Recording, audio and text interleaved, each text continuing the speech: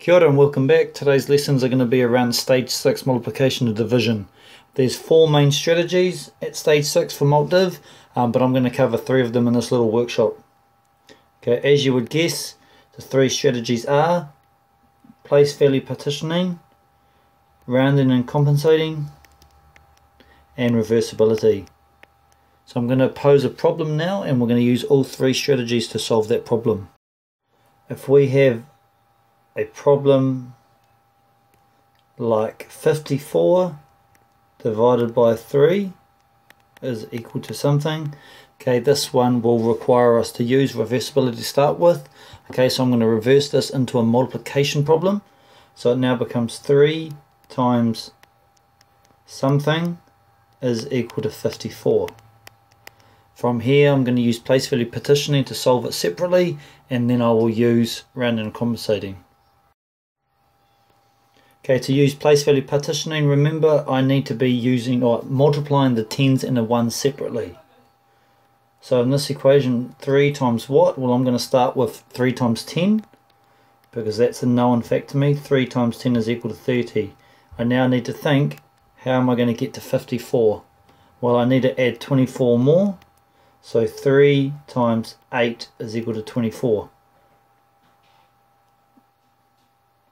I've added 10 groups of 3 and then 8 groups of 3, so 10 plus 8 is equal to 18.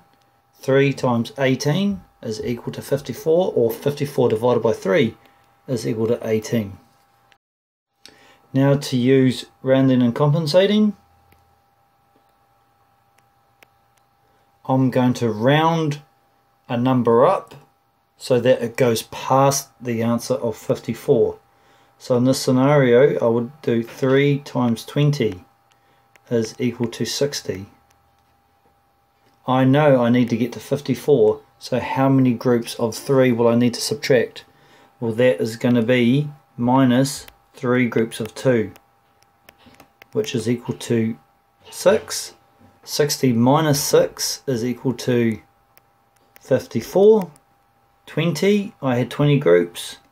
I subtract 2 groups, so 20 minus 2 is equal to 18. Once again, that takes us back to the same answer that we had before of 54 divided by 3 is equal to 18. So just to clarify, place value partitioning, okay, I multiplied the 10s and the 1s separately, so I went 3 times 10 is equal to 30, and then 3 times 8 is equal to 24. I then added 10 plus 8, which gave me 18. For rounding and compensating, I rounded the number up so I would go past the answer, and then I subtracted off the groups that I didn't need. In this scenario, 20 minus 2 is equal to 18, which took me to the same answer as what I had before. That was reversibility, place value partitioning, and rounding and compensating.